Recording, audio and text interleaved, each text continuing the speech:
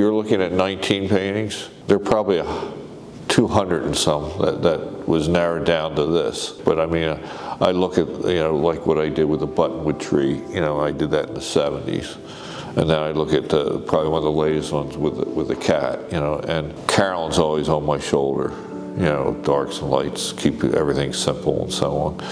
And then Andy saying to me that do the things that mean something to you, the things that you love doing. I can see my mother in the African violets. I can see my late wife Louise with the over the shoulder, and Joanne Thomas and Miss Thomas.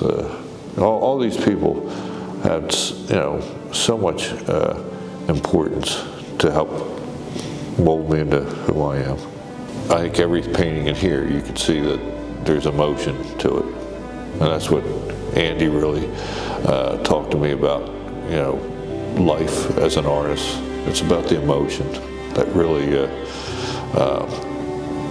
makes it hit home to the artist and hopefully to the viewer. Like Robert Henry from the Ashcan School always said, the only original work you'll ever do is your own life history, and you start to see what you've done over 40-some years in a very small grouping, but it was very representational of the life history of my grandparents and life in Chadds Ford.